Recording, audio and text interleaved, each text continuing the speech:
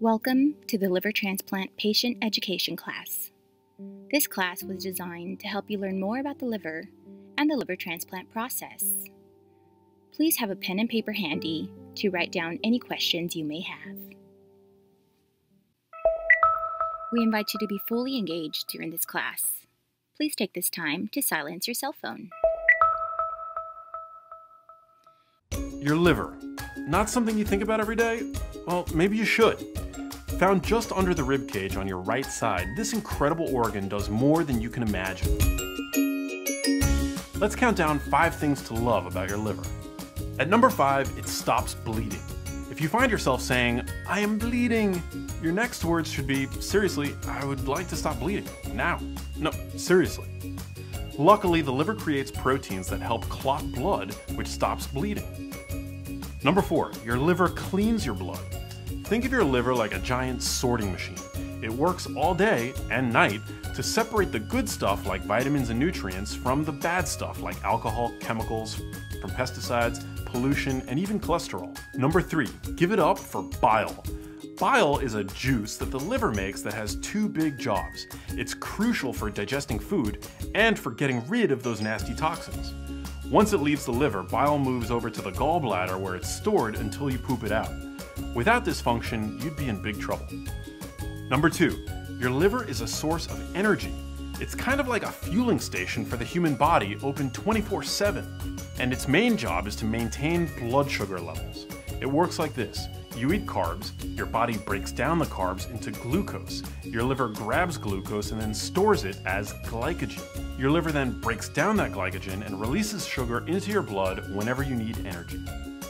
And now, ladies and gentlemen, something so outrageously cool about the liver that it boggles the mind. At number 1, it regenerates. No other organ in the human body has a greater capacity to rebuild itself, even if up to 75% of it is diseased or removed. Liver disease can be inherited or caused by many different factors that damage the liver. Viruses such as hepatitis C or hepatitis B can infect the liver and cause it to become inflamed and make it difficult for the liver to do its job. Drinking lots of alcohol for many years can lead to liver disease. The more alcohol you drink, the more quickly you may develop liver disease. Non-alcoholic steatohepatitis, NASH for short, is also known as fatty liver disease. Risk factors for NASH include obesity, diabetes, and malnutrition. Liver failure can be caused by an autoimmune disease, a disease in which your immune system attacks certain parts of your body. Examples of autoimmune liver disease include autoimmune hepatitis, primary biliary cirrhosis, PBC, or primary sclerosing cholangitis, PSC. An abnormal gene inherited from one or both of your parents can cause various substances to build up and damage your liver. Genetic liver diseases include hemochromatosis and Wilson's disease. Cryptogenic cirrhosis is the end stage of a chronic liver disease in which we don't know the underlying cause. Cirrhosis is a slowly developing disease in which healthy liver tissue is replaced with scar tissue. Each time your liver is injured, whether by disease, excessive alcohol consumption, or other cause, it tries to repair itself. In the process, deposits of fat lead to liver enlargement. Over time, scar tissue forms. As cirrhosis progresses, more and more scar tissue forms. The liver shrinks and hardens, making it difficult for the liver to do its job. Cirrhosis is irreversible and life-threatening. Patients with cirrhosis are at higher risk to develop liver cancer. It's very important to have radiology scans every 6 months, such as an ultrasound, CT scan, or MRI, as surveillance for liver cancer, so that the necessary treatment may be started as soon as possible. Some of the most common signs that your liver might be failing include Extreme tiredness or fatigue. A damaged liver is unable to remove ammonia and other toxins from the body, which leads to confusion. This condition is called encephalopathy, and it causes trouble thinking, concentrating, and remembering things. If it worsens, it can lead to a coma. A healthy liver helps the body maintain fluid balance. Otherwise, fluid will build up in unwanted places, such as the belly. Fluid in the belly is referred to as ascites. You may also develop fluid buildup in the legs and ankles, known as edema. If the liver is severely damaged, a yellow compound called bilirubin will accumulate. This will cause jaundice, or yellowing of the skin and the eyes. A generalized itching sensation that can be constant or come and go. Tendency to bruise and bleed easily. People with severe liver disease may develop dilated blood vessels in the esophagus, called varices. These are prone to bleeding, which can lead to vomiting blood or blood in the stools. Not everyone with cirrhosis needs a liver transplant. If you do have cirrhosis, you may need a liver transplant if you have a risk of dying from your liver disease. If your liver disease is impacting your quality of life, and there are no medical or surgical alternatives that would have a better outcome. Doctors will determine whether a liver transplant is the best treatment option for you. Some of the many benefits of transplantation include increased life expectancy, improved quality of life, and a regained sense of independence. Please note that transplantation is a treatment option and will not necessarily cure the underlying cause of your liver disease. Today you'll hear about the MELD score, which stands for Model for End-Stage Liver Disease. The MELD score is a scoring system used for prioritizing candidates on the liver transplant waiting list. It's based on a statistical formula using particular lab values. The MELD score is designed to predict who needs a liver transplant most urgently. The MELD score ranges from 6 to 40. A MELD of 6 indicates the liver is functioning well. The higher the score, the higher the chance a person will die from their liver disease within the next 3 months. A person with a MELD score of 40 likely will not survive much longer without a transplant. Before you're placed on the waiting list, you'll undergo a transplant evaluation, which is a series of tests and consults. Through the evaluation process, you'll learn more about our transplant center, and we'll learn more about you. You will also learn more about liver disease, the transplant process, and what it takes to have a successful outcome. You will meet members of the transplant team. Your transplant coordinator will meet with you to review your medical history and answer your questions.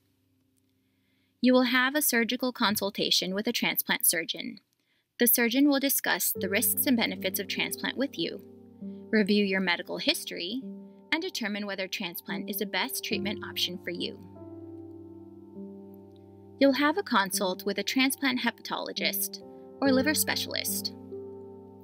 You will also meet with our transplant dietitian, a transplant social worker, and in some cases, a psychologist. You will also be scheduled for a variety of tests and screenings. You will have lab tests to include drug, alcohol, hepatitis, and HIV screening. You may be asked to complete a 6-minute walk test, a grip strength test, and a short physical performance battery test to help determine your current functional and frailty status. If your results are poor, or you are unable to complete the tests, you may need rehabilitation services or lung testing. You'll be scheduled for radiology testing. Your coordinator will also recommend that you update your vaccines and have routine tuberculosis screening. You'll have pulmonary or lung testing. We'll also test your heart to make sure that it's healthy enough to undergo a liver transplant surgery. You may also be asked to have a colonoscopy screening. Females will need to have a mammogram and pap smear or pelvic exam. Males over the age of 40 will have a PSA drawn, which is a lab test that screens for prostate abnormalities. It's important to understand that the majority of the evaluation is required to be done at University Hospital in San Antonio. It'll be scheduled over about 2 to 3 days. We don't offer assistance for transportation or lodging.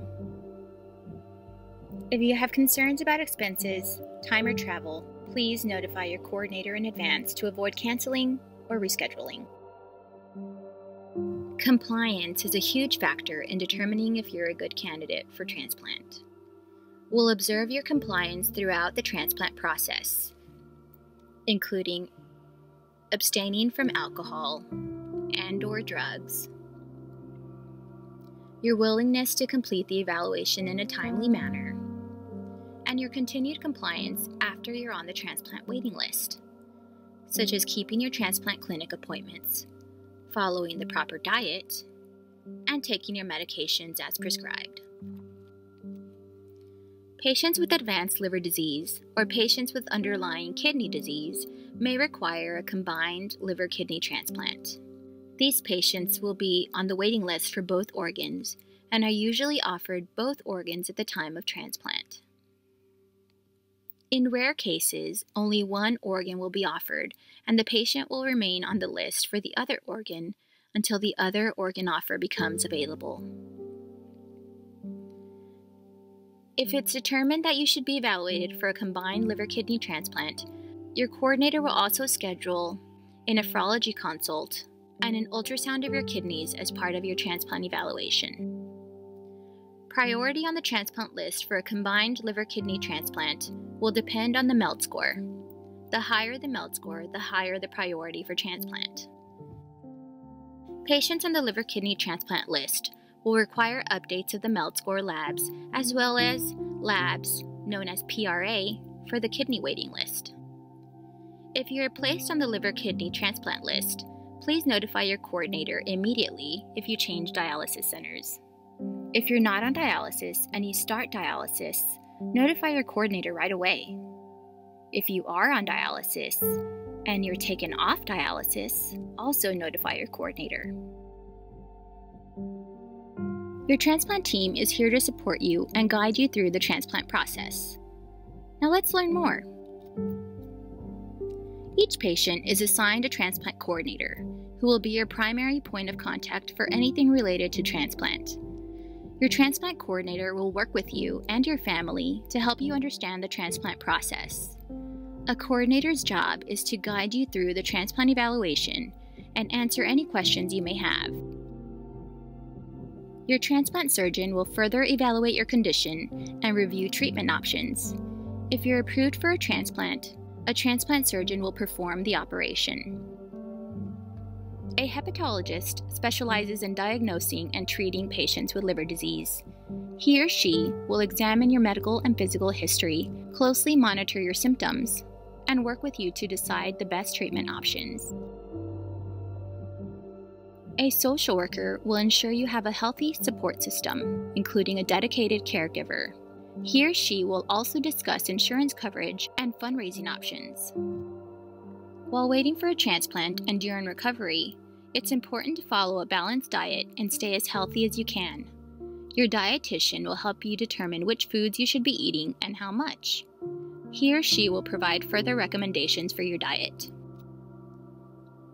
Because it is very important for you and your family to understand your insurance coverage and benefits information, you may be scheduled to meet with a transplant financial coordinator. Your transplant pharmacist may meet with you to discuss the medications you take, including over-the-counter medicine, and help prepare you for the new medications you'll need after transplant. Undergoing a liver transplant is a big step. If it is warranted, a psychologist will work with you and your family to cope with any emotional stress you're dealing with. He or she will also be looking for possible mental health issues that need to be addressed before and after your transplant. We have a dedicated and experienced transplant clinic staff. Our operating room team specializes in transplant surgery. After your transplant surgery, your discharge nurse will follow you closely during your hospital stay until you are discharged.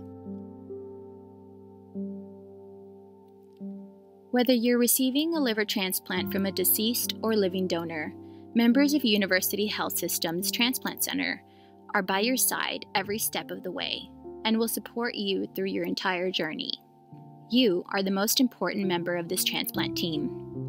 We will also work very closely with your primary care doctor, gastroenterologist, your family, and loved ones. The Transplant Selection Committee, which includes the transplant surgeons, hepatologists, nurse coordinators, social workers, dietitians, radiologists, and procurement team, meets weekly. Every patient's case is discussed during these meetings, at which time their evaluation results are reviewed to determine whether there are any issues which need to be further addressed before the patient can be placed on the liver or combined liver transplant waiting list. You'll be notified in writing of the committee's decision. One of 3 potential decisions will be made. The patient meets criteria and is approved to be listed. The patient does not meet criteria and cannot be listed. Or more information is needed to make a determination, and the decision is deferred until the additional information can be obtained. Some patients cannot be evaluated or listed for a liver transplant if there are any of the following findings: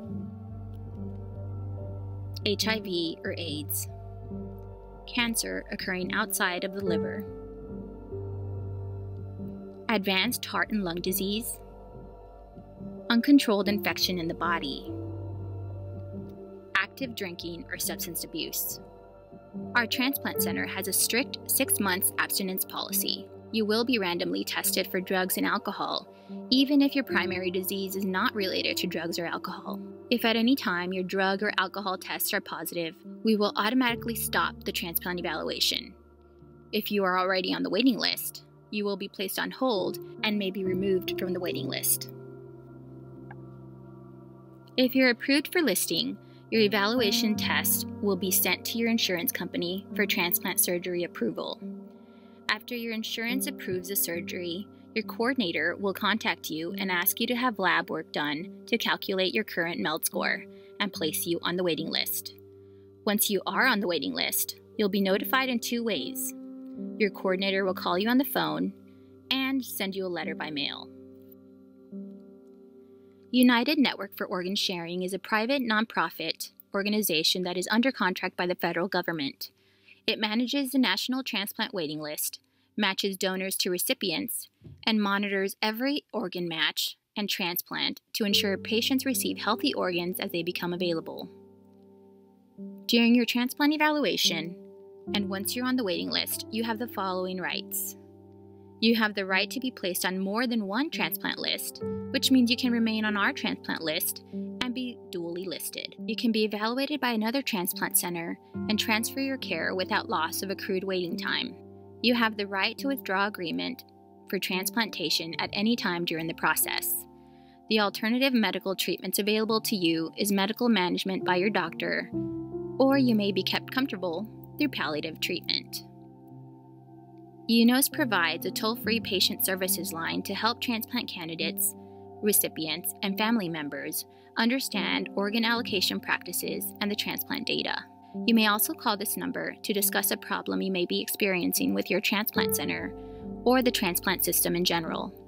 Toll-free patient services line is 1-888-894-6361. All patients on the waiting list are required to attend a preoperative transplant education class. You'll learn more about the transplant process, what to expect while you're in the hospital after being called in, and how to take care of your organ after your transplant. Stay as healthy as you can.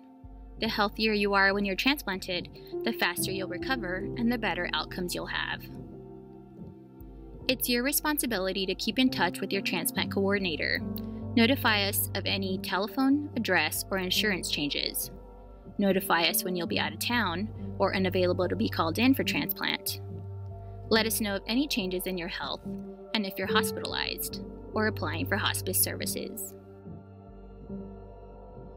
You're responsible to keep up with the regular follow-up visits in our transplant clinic, provide your coordinator with any new test results or records that are requested, including yearly radiology exams, mammogram, pap smear, and vaccine records.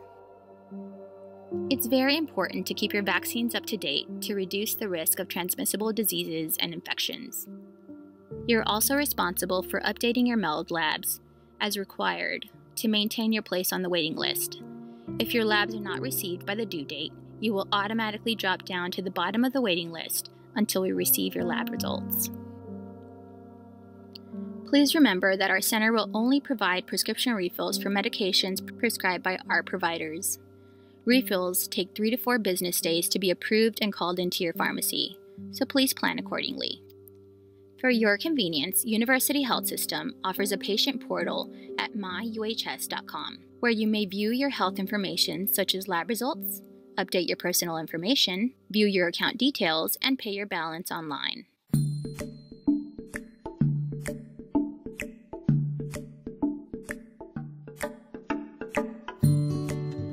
Every year, many thousands of people receive the gift of life, a life-saving transplant of a heart, kidney, liver, lungs, pancreas, or intestines. And thousands more people receive corneas and other tissues that restore sight and health. Transplantation is one of the great medical advances of our time. How does it work? It all starts when someone's organ begins to fail, and that person will need a transplant to survive. A thorough evaluation is conducted at a transplant center. And if the person's a good candidate for a transplant, he or she will be put on the National Transplant Waiting List. Once a person is on the list, the wait for an organ begins. A national system matches people on the waiting list with donors. The factors considered in matching donors and recipients include blood type and body size, how sick the patient is, distance from the donor, tissue type, and length of time on the waiting list. What doesn't get taken into account? Organs are never matched based on race or gender. Income, celebrity, and social status are also never considered in matching donor organs to waiting patients. There's no telling how long the wait will take. In fact, some people don't receive an organ in time because the waiting list is very long and there aren't enough donors available. That's why an average of 18 people on the waiting list die each day. Imagine how many we could save if we all were donors. Most organs for transplants come from deceased donors. Here's how that happens. A person comes to the hospital with a life-threatening brain injury, such as from an accident, a stroke, or lack of oxygen. The doctors work hard to save the patient's life, but sometimes nothing can be done. There's a complete, irreversible loss of brain function. The patient is clinically and legally dead. That's when being a donor can turn a time of loss into a time of hope. Because machines have kept blood containing oxygen flowing to the organs, they can be passed along. One person can give life to as many as 8 people through organ donation and enhance the lives of 50 people or more through eye and tissue donation. But now, minutes matter. Matches must be found, and transplants must happen quickly. The hospital contacts an organ procurement organization, an OPO. OPOs manage the organ recovery process. The OPO checks the state organ donor registry. If the person is already registered as a donor, they'll inform the family. If not, they'll ask the family to authorize donation. A medical examination takes place. They check the medical and social history, and if the person is eligible to be an organ donor, the computer begins the search on the national waiting list for well-matched patients. The best matched patients for each organ are contacted by their transplant teams. This is the call that every single person on the waiting list has been hoping for. The call that could mean a second chance at life. Now the transplant happens. A surgical team recovers the organs, then corneas and other tissues. The organs are sent to the transplant hospitals where the patients and transplant teams are waiting, and the life-saving transplants take place. It will take healthy living and medications to keep the organ working well in its new home. But some wonderful person has given the most precious gift of all, the gift of life. You too can make the decision today to sign up on your state registry as an organ, eye, and tissue donor. Any age is the right age, young or old. And any day is the right day to sign up as a donor. You can register through your driver's license office, or you can sign up right now, online. Remember to tell your family so they can support your wishes. More than 100 million people have already signed up, but we're all needed to save more lives. Go to organdonor.gov and sign up in your state donor registry as an organ, eye, and tissue donor. Go to organdonor.gov and share the gift of life.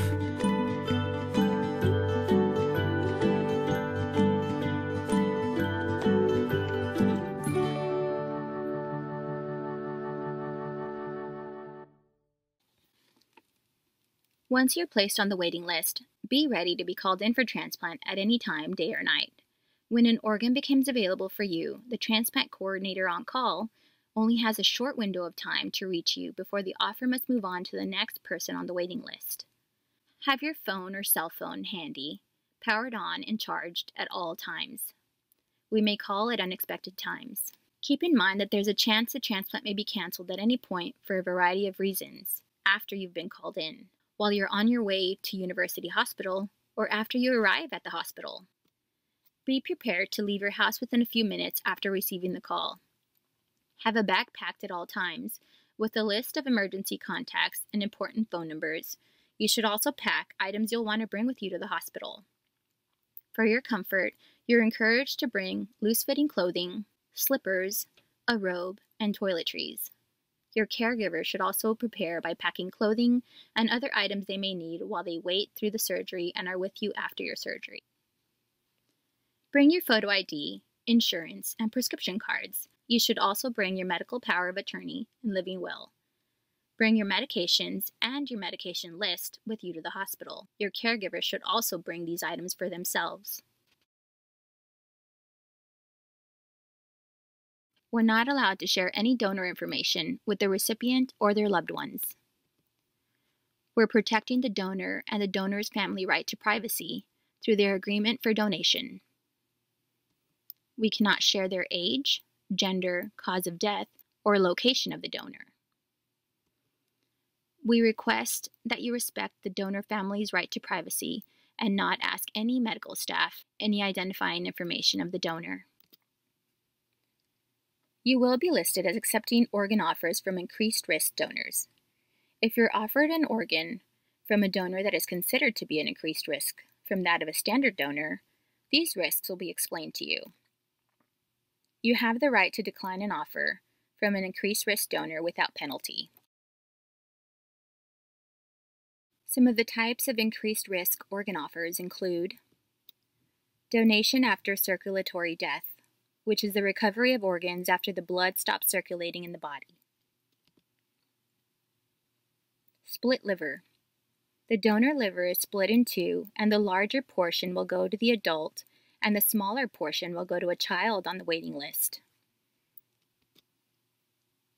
You may be placed on the transplant list as willing to accept organ offers from hepatitis C positive and hepatitis C NAT positive donors. You will contract hepatitis C, but will be treated. There are advanced hepatitis C treatments that have incredible success rates. Your hepatitis C will be treated after the transplant surgery. All patients will be listed as accepting hepatitis B core antibody positive organ offers. The physicians of the transplant center have found the increased occurrence of false positives for this test. The transplant center has determined that the risk of developing hepatitis B is much lower than the risk of death on the waiting list.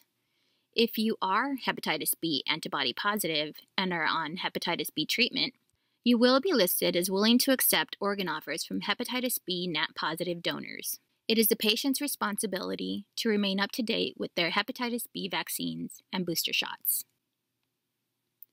Every kidney offered for a transplant will have a kidney donor profile index score, which ranges from 0 to 100. If you are on the combined liver-kidney transplant waiting list, you may be offered a deceased donor kidney with a KDPI score of greater than 85%, which is associated with the kidneys likely to function the shortest amount of time, but is considered a good match for you by the medical team. The PHS guideline was set in place to improve organ transplant recipient outcomes by reducing the risk of HIV, hepatitis B, and hepatitis C virus transmission, keeping in mind that transplantation can never be free of this risk. A donor will be classified as a PHS increased risk donor if the donor meets one or more of the PHS guideline criteria, which will be provided to you in the combined liver-kidney transplant recipient acknowledgement form. We accept organs from these donors when our transplant physicians have determined the benefit outweighs the potential risk and with the consent of the patient. If you choose to accept this organ, you will be monitored for several months so that we can be sure that no transmission occurred. A liver transplant surgery lasts approximately 6 to 8 hours. The average hospital stay is 7 to 10 days, 2 to 3 days in the transplant ICU. Your hospital care will be overseen by our multidisciplinary transplant team. One of the highest risks associated with transplant, especially during the first 3 months after transplant, is rejection. Your immune system will not recognize the transplanted organ and will attack it, like it would a bacteria or a virus. There is also a chance that the transplanted organ may not function well immediately or at all because of technical factors or other complications. You will take immunosuppressant or anti-rejection medications for the lifetime of your transplanted organ, which will protect your transplanted organ from your body's immune system. If you don't take your medications properly, you will reject your new liver.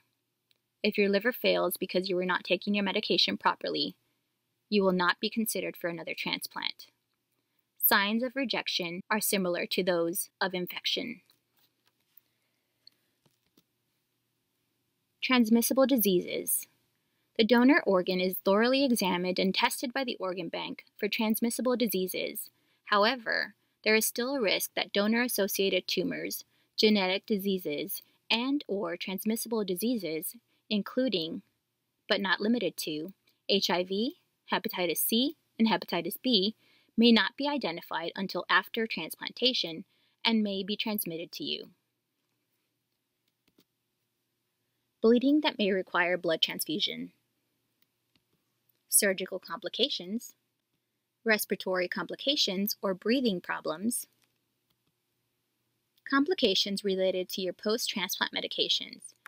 The anti-rejection medications weaken your immune system, so you will be at risk for infection and cancer.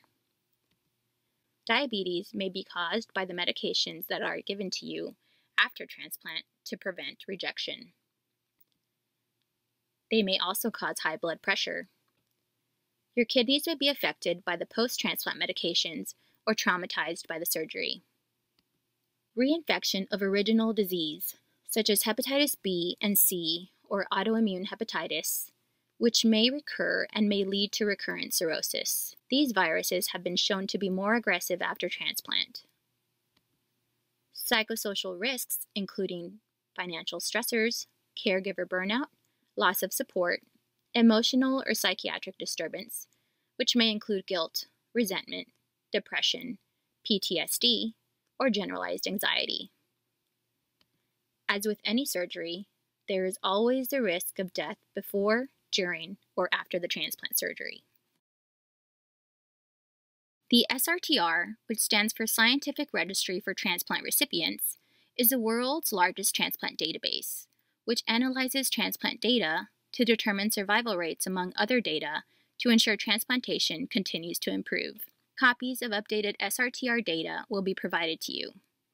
This data is published every 6 months and is available for your review at www.srtr.org.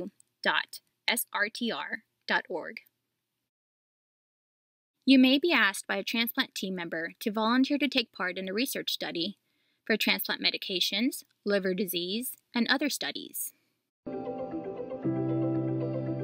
In the United States, there are about 15,000 people waiting for livers. The thing that is always going to be the roadblock is how many donors do we have. And so anything we can do to increase that would be a terrific boon to decreasing the number of people waiting. Living donation is certainly one of those things. Well, a lot of times people have the notion that they don't want a family member to be a donor. Our biggest barrier to donation is people hate to ask for help. Very often what we see our patients say is no, they don't want anyone to do that for them. So our hardest thing about living donation is getting our recipients, the ones who actually need the transplant, to spread the word. The way the liver transplant list works is the sickest patients are at the top of the list and have priority. So the patients who are not as ill have to wait till they're much sicker before they have the option of transplant. So a living donor allows them to have the transplant before they're extremely sick, which saves them frequently a great deal of time in and out of the hospital. Our goal with living donation is always to protect the donor. We'll take no chances with their health and recovery. If you have a donor, and they might be relatives, they might be friends, they might be church members, they will go through the same workup that somebody that will be a recipient will go through. Typically, for a living donor liver transplant, we take out the right 60% of the liver. The liver is very unique in that it's able to regenerate.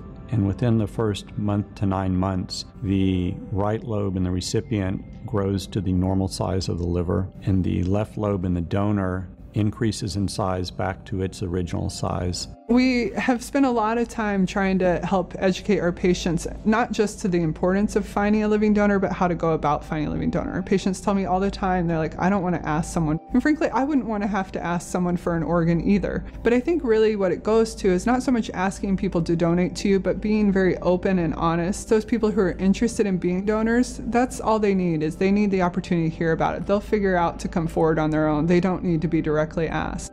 If you also talk to donors, they are incredible individuals, heroes to me. They literally want to do everything they can to make life better for somebody else, and they're completely unselfish about what they have to go through. And after you ask them, well, was this worth it? And they go, doctor, it was not only worth it, it's made me a better person. This is my dad, Paul Maldonado, and I became a living liver donor for him.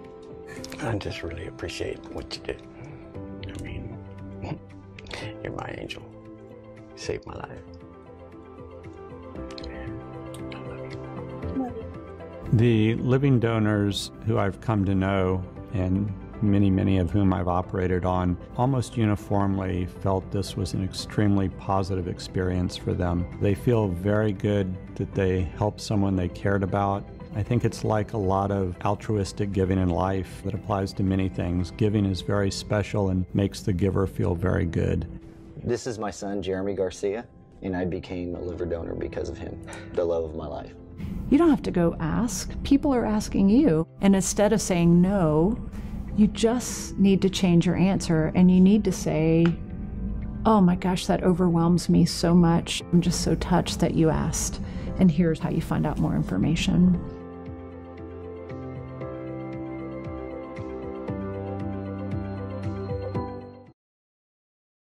Hello, welcome to the nutrition portion of the liver transplant patient education class.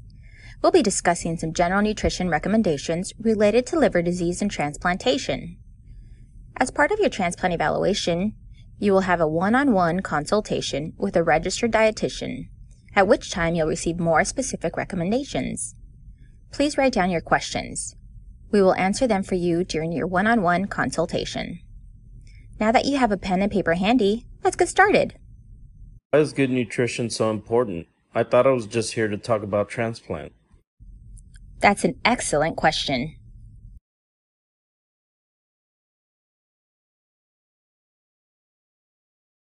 We want you to have the best nutrition possible prior to transplant. Our objective as dietitians is to have you on the best diet possible to help your body prevent muscle wasting, improve wound healing, reduce or prevent fluid retention, and obtain an appropriate body mass index, or BMI, for transplant. Here is a brief summary of our recommendations. During your one-on-one consultation, your dietitian may recommend having 4 to 6 small portion meals daily instead of your typical 3 meals per day that you may be used to. Again, this will be determined on a case-by-case basis, so your dietitian will provide the appropriate recommendations during your one-on-one consultation. You should not consume more than 2,000 milligrams of sodium or salt in one day. You should follow a low-salt diet. We do recommend a high-protein diet. We'll discuss good proteins in just a moment. It's important to avoid skipping meals. During your one-on-one consultation, your dietitian may also recommend having a small bedtime snack. Try to include 2 to 3 of the following items on your plate at each of your meals: 2 to 3 servings of vegetables, 1 to 2 servings of whole grains, 1 to 2 servings of fruit, and 2 to 3 ounces of lean protein. You mentioned a low-salt diet. How much salt is low salt? We recommend that you limit your sodium or salt intake to 2,000 milligrams of sodium per day.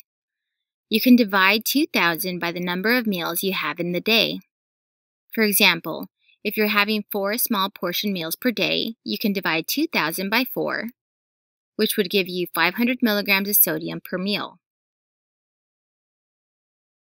You don't have to count the sodium throughout the day. We can show you ways to make substitutions to follow a low-sodium diet. Too much sodium can make you feel thirsty, cause fluid weight gain, and even lead to high blood pressure. Salt is mostly sodium, so it's important to learn how to reduce the amount of salt in your diet. Here are some tips to help you stay healthy and shake off the salt. Eating smarter begins with shopping smarter. Shop the outer aisles of the grocery store or visit your local farmers markets to choose fresh foods.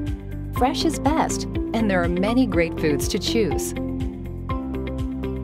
Forget fast foods. If you do treat yourself to fast food, do it in moderation, and remember your portion sizes. Discover bold flavors by selecting spices. There are lots of ways to make food tasty. Instead of salt, try big, bold spices like paprika, chili powder, rosemary, garlic powder, or basil. Learn the lingo and read the label. There's a whole special language of nutritional information, and the more you know it, the better you'll be able to shake off the salt. Choose foods with a percentage daily value of less than 10% for sodium. Also, choose sodium-free or low-sodium foods. Foods that are labeled reduced sodium or light in sodium can still be high in sodium or high in potassium, so always check the nutrition facts. Consuming less sodium makes you feel less thirsty, helps you retain less fluid, and improves your health. Good protein sources would be high-protein foods that are lower in salt, which include milk, milk powder, and soy milk. Cheese, such as Swiss, ricotta, and low-sodium cottage. Yogurt. Canned fish and water. Eggs. Unsalted nuts. Dried legumes. Fresh meat and fish. And unsalted peanut butter. During your one-on-one nutrition consultation, you may be recommended to consume a bedtime snack. Examples of healthy bedtime snacks include a peanut butter sandwich using unsalted peanut butter, a glass of milk and slice of toast, a glass of milk and cup of fruit, a smoothie or nutrition supplement such as Boost or Ensure. If a nutrition supplement is already part of your diet, please let your dietitian know during your one-on-one consultation. Other great bedtime snacks include fresh fruit with unsalted peanut butter or yogurt with fresh fruit. It's highly recommended that you try to avoid processed foods, salted nuts or peanut butter, frozen meals, canned foods, any type of salt, cured foods, fried food, and fast food. We'll teach you how to find healthy substitutions for foods that you should avoid. That's a great list of foods I should not eat. Can you give me some examples of food that I should be eating? Absolutely. It's best to eat home-cooked meals. Use Mrs. Dash or equivalent to season your foods. You may also use individual herbs and spices, lime juice, lemon juice, and peppers. Try making homemade casseroles. Choose fresh or frozen fruits and vegetables, eggs, fresh or frozen fish and chicken, and milk, yogurt, and cheese. Will I have to follow the same diet even after transplant? Not quite. During your hospital stay after your transplant surgery, you'll receive more nutrition education. Recommendations will be slightly different because they're based on the medications you'll be taking after you are transplanted. Here's an overview of the nutrition recommendations you will probably receive after your transplant surgery.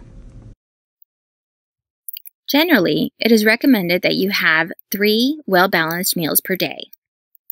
Follow a heart healthy diet, which includes low salt and low fat.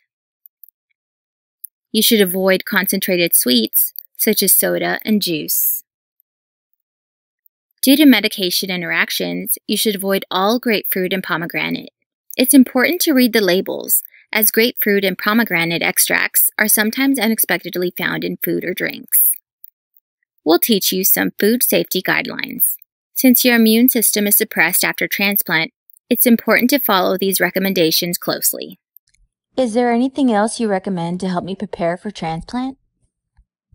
Stay active. It is extremely important that you remain active before and after transplant. Exercise of any type is a great way to shape up and stay in shape. You should aim to exercise approximately 150 minutes per week. Check with your physician before starting any exercise regimen to ensure there are no contraindications. Thank you for allowing the University Health System to participate in your transplant care. We look forward to working with you.